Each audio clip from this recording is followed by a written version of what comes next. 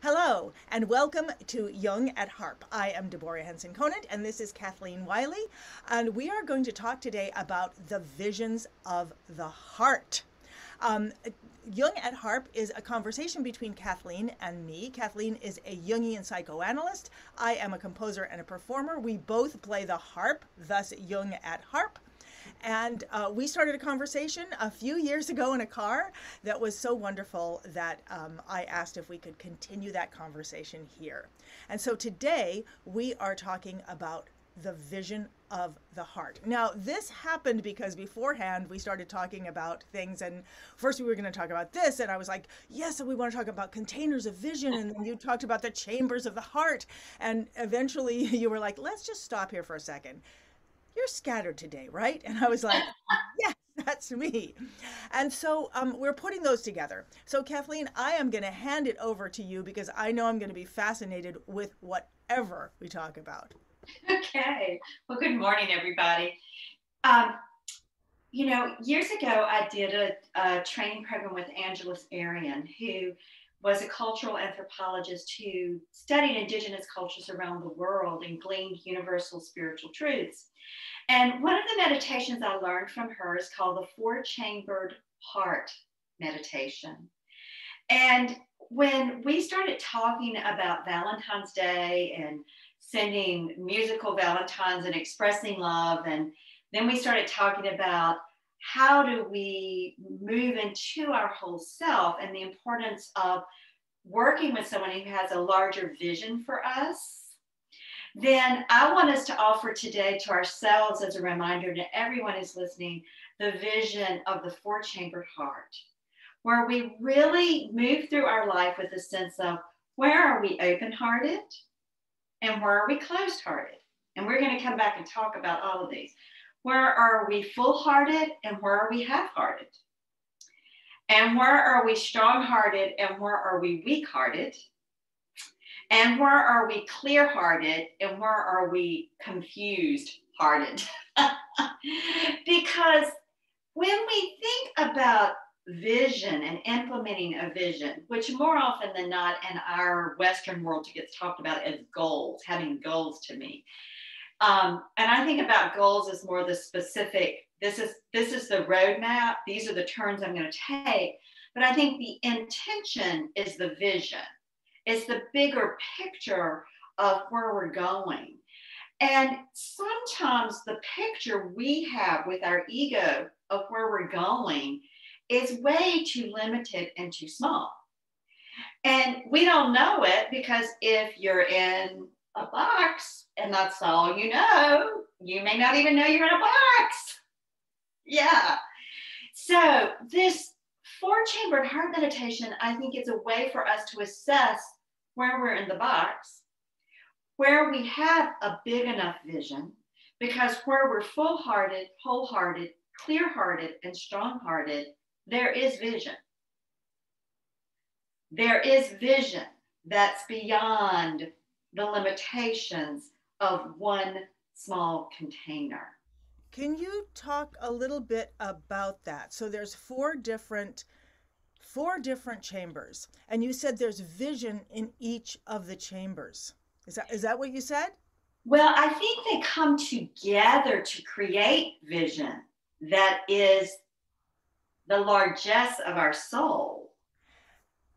When you say that, I think of a fly and having all these different eyes. And I also think of us as having two eyes. And so I'm thinking that with if each chamber of the heart or each and okay, so there's so much about vision. There's fuzzy vision, there's being able to see far, there's being able to see close, there's the amazing capability that we have to refocus and then literally see what's there and not there.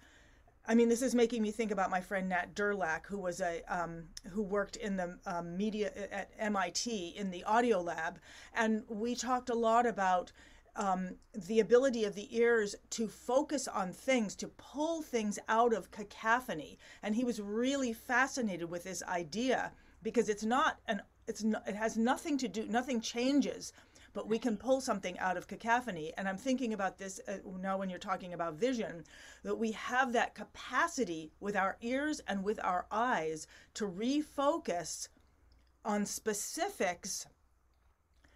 And then now you're talking about the four chambered harps, and I got it like, oh, and that may be four different ways of vision or four different focuses. And if we pull them all together, what happens?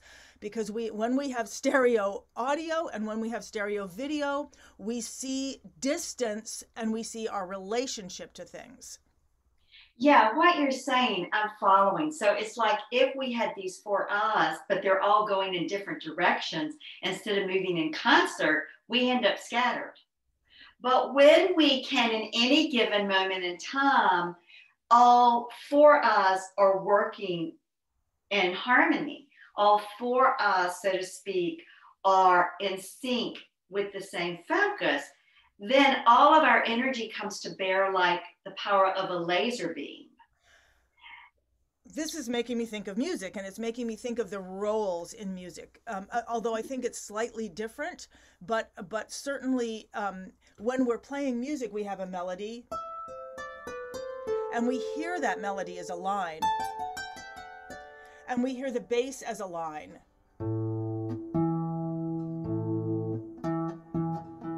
And we have harmony in the middle, but if we can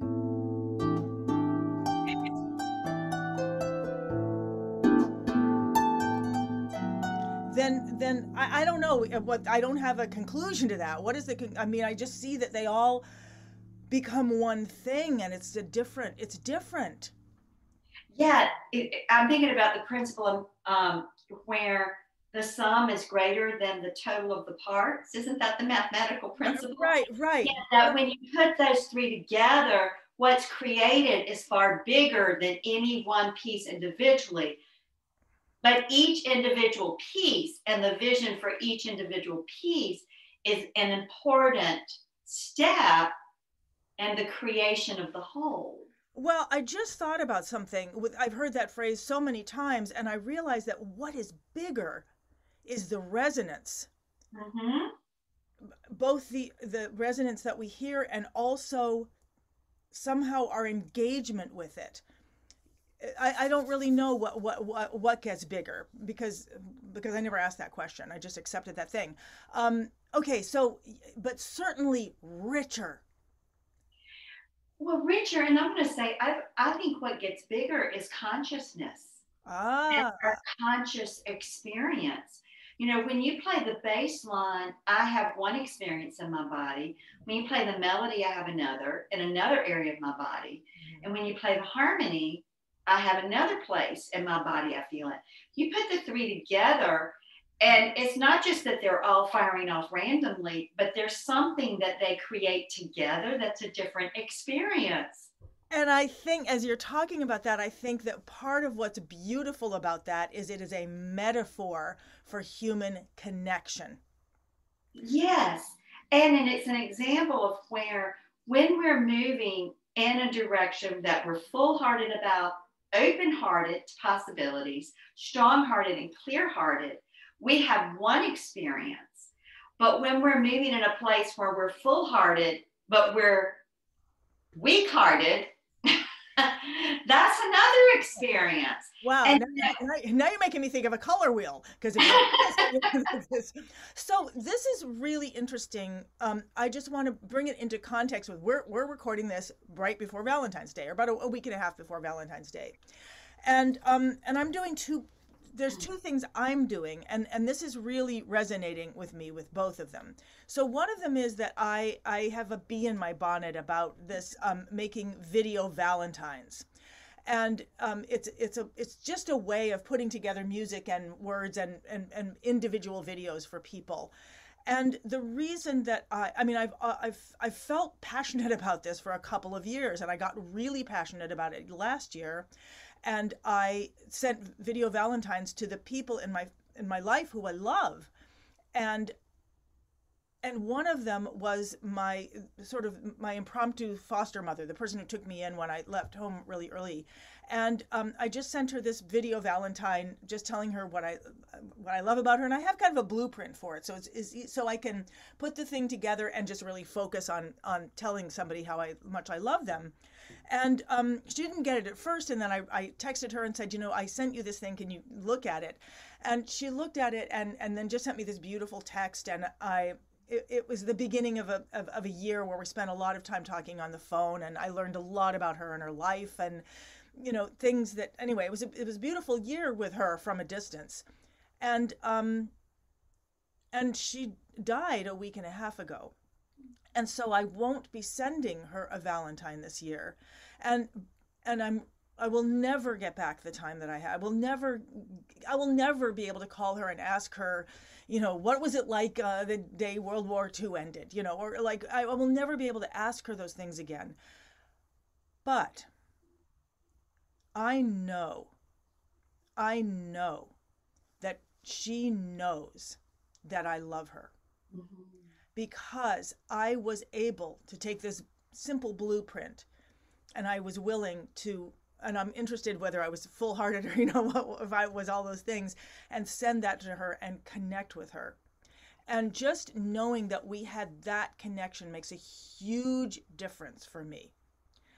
And so I'm thinking, when you're talking about this full-hearted and all of this, that this is such an important way to be in the world, so that we can feel like I did. Maybe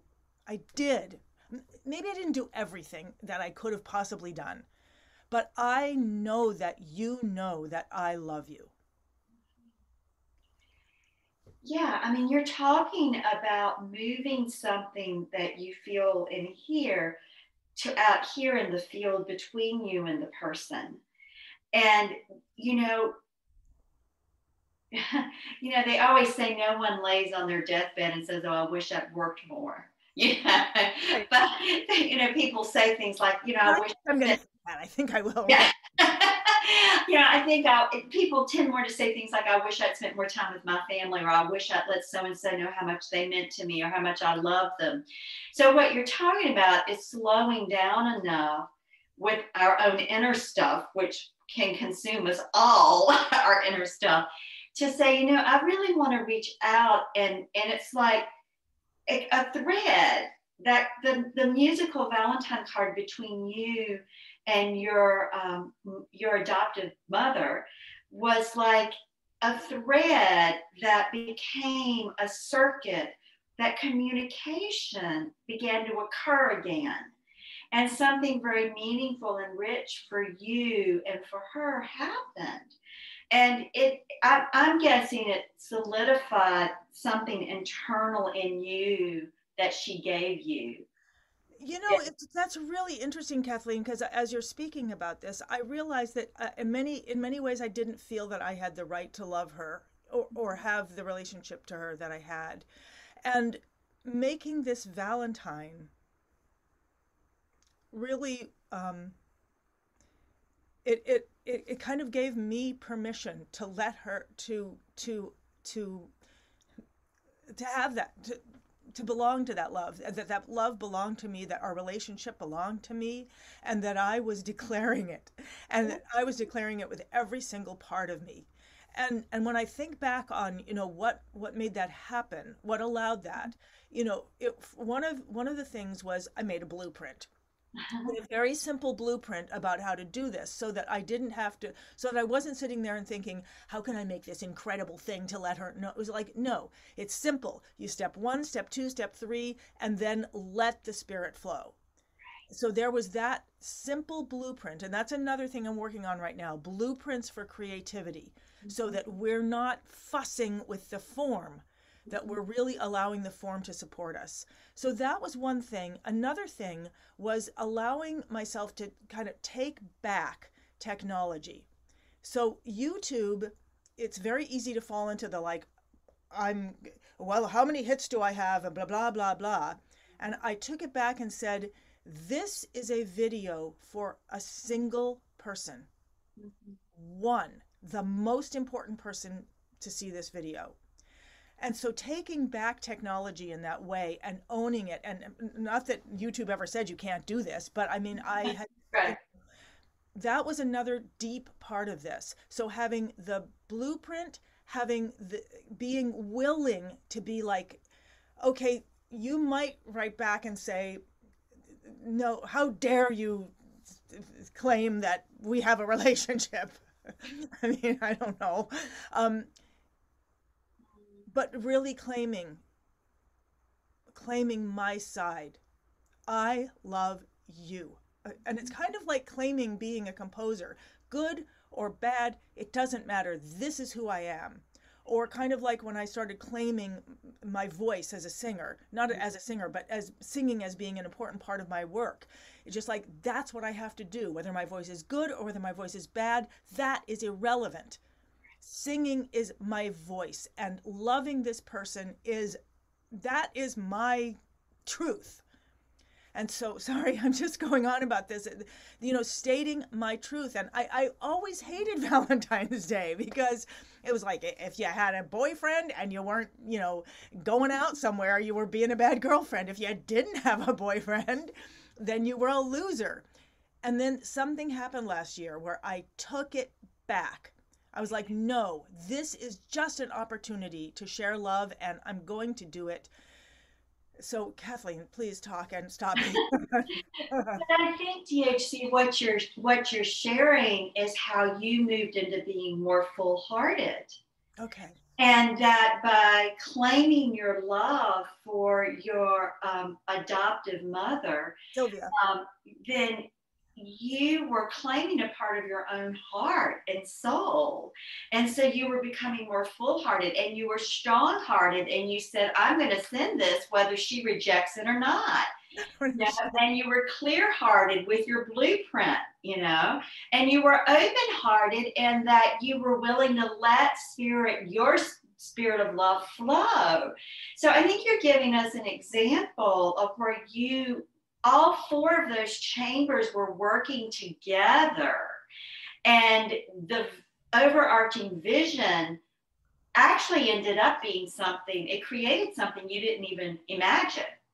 You and she began to have regular phone contact and really got to know each other now, so that what you had at that time in your life, which I'm imagining was your late teens, I don't know if that's the right time. And I got to say, we had been in touch before then, but that opened it up even more. Yes. Yeah. Yeah. So my late teens was when I was living with her. Yeah. So my guess is it allowed you to reconnect with something very important that you experienced then that might have gone dormant.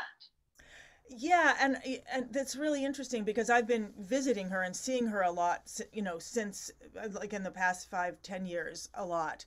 But something about the Valentine, there was something about the public, even though it was private, declaration of owning this love, of having a right to this love. I mean, I think that's part of it. Mm-hmm. Yeah. Wait, we've been talking about vulnerability. You were vulnerable. And your open-heartedness, you weren't hiding it anymore. You weren't concealing it. And that really is the heart of being vulnerable, is that we just stand with all of who we are, and here it is. There's a wonderful statement, in my defenselessness, my safety lies. And it's talking about... Say it again. In my defenselessness, my safety lies. Where is that you were not defended at all with your Valentine, and you were safe because you were expressing something in you that just is. It just is. And anyone's reaction to it wasn't going to change it.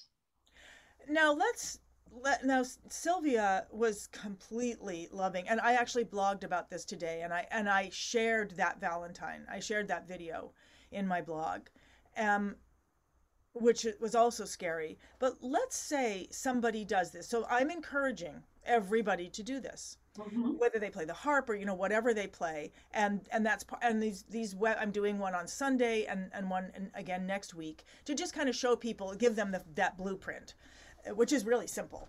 It's just like 5 things. But what if, I mean, I want to go back to the full-hearted, that as well.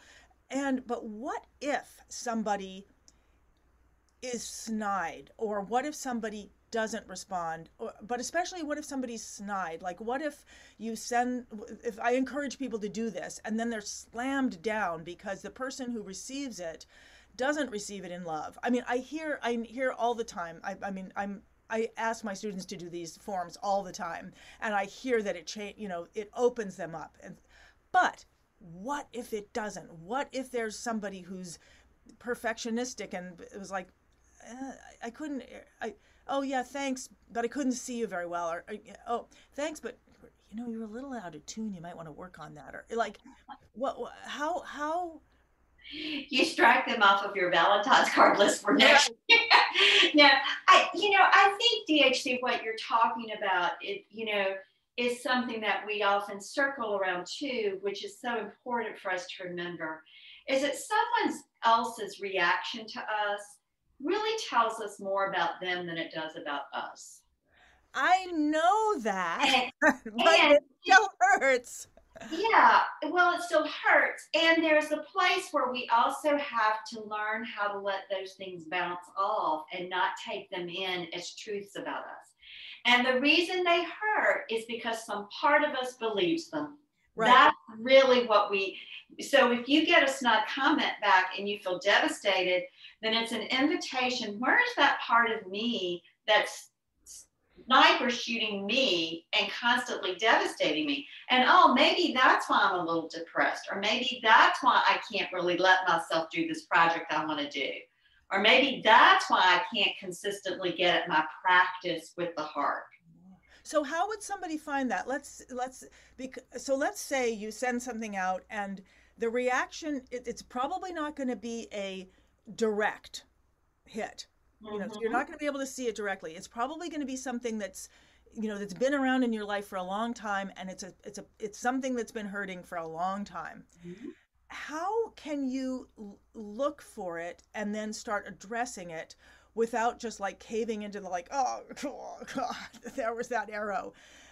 And we've talked about the 2 arrows before that, I think we have, about the first arrow that, where we get wounded, and then the other arrow we put in as we hit ourselves that we shouldn't be wounded, or whatever it is. But how do we see that? Can we scan our body? Is there a way to separate or scan, for the pain? Oh, absolutely. I mean, so when you said scan, I was thinking one thing, but you said scan. Okay, well, both, yeah. Usually we know we're hurt because we feel it in our body. Somewhere there's a physical sensation of pain.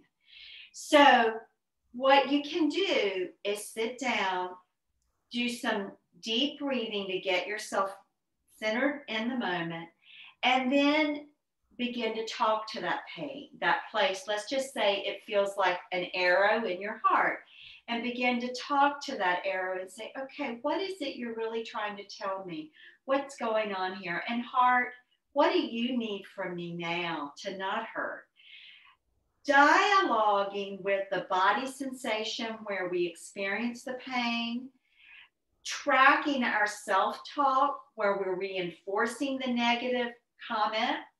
You can have a dialogue with that part of you, that voice inside that keeps saying, see, she's right. You were out of tune. You should have never sent that. Doing a dialogue with that voice and saying, tell me why you're here. Why are you harassing me? I mean, we do active imagination all the time. I mean, it just happens spontaneously. Right. A part of me wants to get up at 5:30 and do my stretches and some meditation. And I wake up, and then another part of me is laying in bed saying, oh, but God, I want to stay in bed this morning. And then this other part, but what we do in active imagination is we focus it. And again, the act of the dialogue is what's important. It's not what's said. It's not even what you think changes in the moment. but it's the being in relationship to that begins to shift something. Because really all we need, I say all, what we need is just a subtle shift from like, yeah, that hurt, but you know what? It's not the whole truth. And yeah, maybe that little phrase was out of tune, and okay, maybe I need to change the strings in that octave, and you know what? I'm just glad we begin to relativize it instead of it being the absolute truth. Okay, so this reminds me of something we've talked about before, which is when you said relativize it. I was Mm-hmm. thinking, right, I'm always looking for these three things: awareness, process, relationship. Mm-hmm. So the awareness is I'm hurt. And it sounds like you're saying we can often feel it. I often notice it because of the compensation I start for. It's like, time for a fudge bar, Yeah. and I'm like, okay, oh, wait, right. That means I just got hurt. Or, uh, Yeah. So look, it's so knowing, tracking and knowing your own defensive behaviors. Like, what do we do to defend against our feelings, particularly the painful feelings? But we also can defend against joy. I mean, it's not just the quote negative unquote or the unpleasant feelings that we defend against. We can defend against joy and relaxation and pleasure. that sounds like a big subject I'd like to go into sometime. Okay, so let's track back because we're talking about expressing ourselves as we often do. We're talking about the four chambers of the heart, which I really want to talk about because I think they're going to be very meaningful to help people as they go into this Valentine's Day in lockdown or in disconnect, which is just an excuse or another opportunity to actually be able to share love in a way that may be a little bit more safe because it's Valentine's Day. Mhm. And so we're talking about how to kind of prepare ourselves if our love is not embraced. Mhm. And now let's talk about and I just want to say, so what you've said is become aware. This is an opportunity. It's an opportunity to see where we've been afraid of this all our lives, and maybe this will help us. Maybe this is why we have not been more forthcoming or more, yeah, with our love. And so Valentine's Day is another opportunity to look at that. And you've given us some ways to do that. And so now let's go back so you've given us ways to deal with, okay, when it goes sour, do this and see it as a good thing. I have a blueprint, and I'm sharing that in the next couple of weeks in these free webinars, which I'll put a link in along with this. Um, Now let's go back to what you first started talking about, which is being full-hearted, all those things. Can you talk about that? So I believe what you're about to talk about is how to become aware of ourselves and how to engage when we are expressing love. Am I right? Is that When we're expressing love, when we're being creative, when we're going about our workday, because part of what makes the difference in any interaction, whether it's our engagement together here or it's with a Valentine card that we create and send to someone, is whether or not we show up full-hearted, open-hearted, clear-hearted, that connection is what we want, and strong-hearted. Because when we show up with those four chambers, then we have a presence where something happens. It's like sometimes, I use the analogy, we come together and it's like potluck. You bring a little bit of this, I bring a little bit of that, and then we see what happens. right? Right. Um, and I also think, and I want to say, we need to be able to acknowledge where we are half-hearted, where we're weak-hearted, and let me back up and say acknowledge without judgment of ourselves, but just to see for information. Wow, I'm kind of weak-hearted about that person, even though my head is telling me I love them.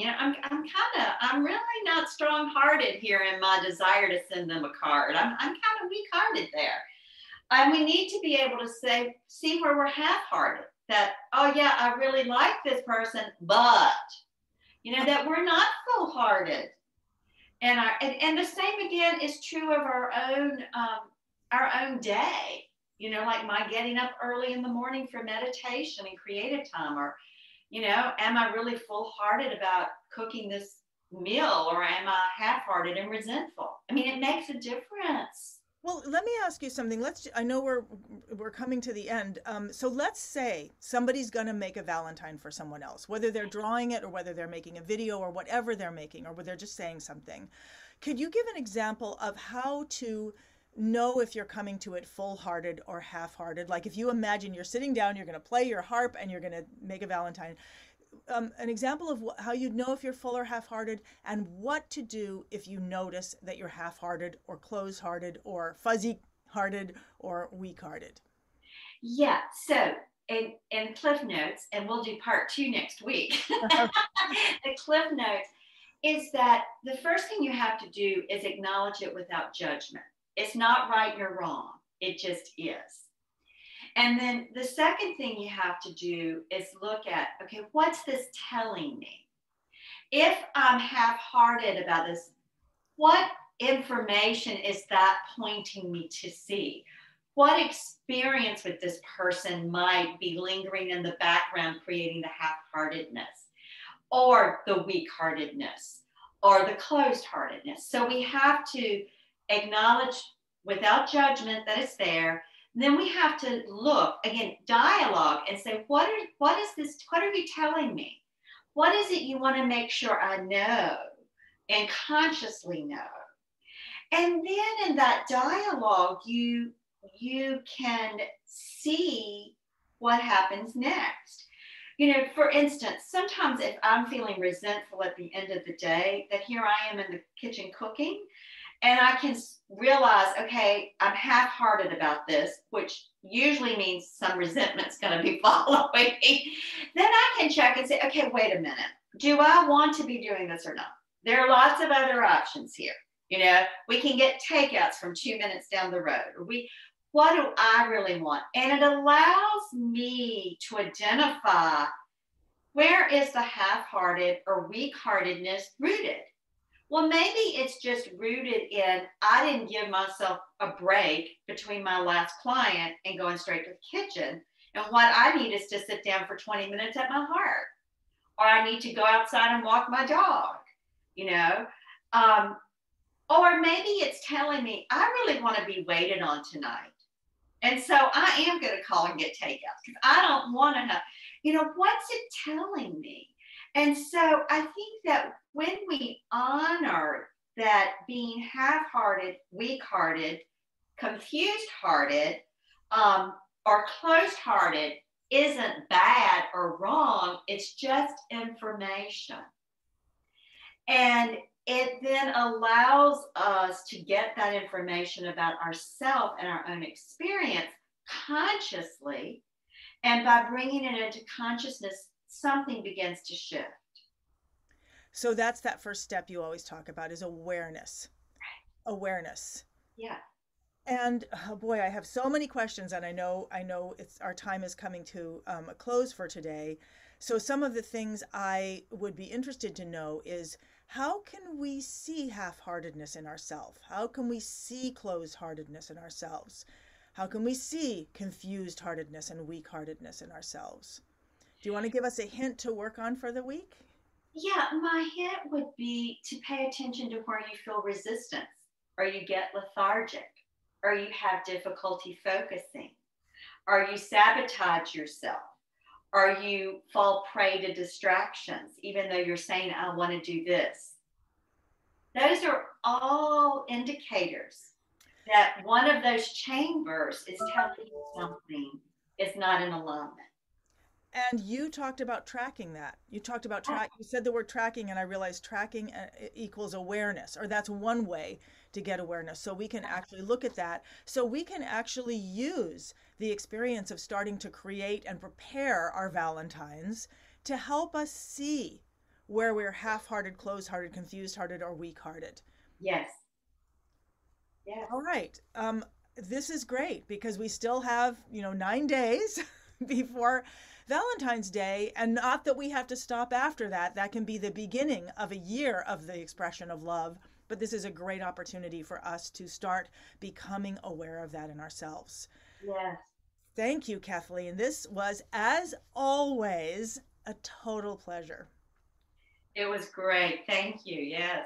Okay, good. I'm going to stop the video. Thank you for everybody for listening. We'll see you next week. And I'm stopping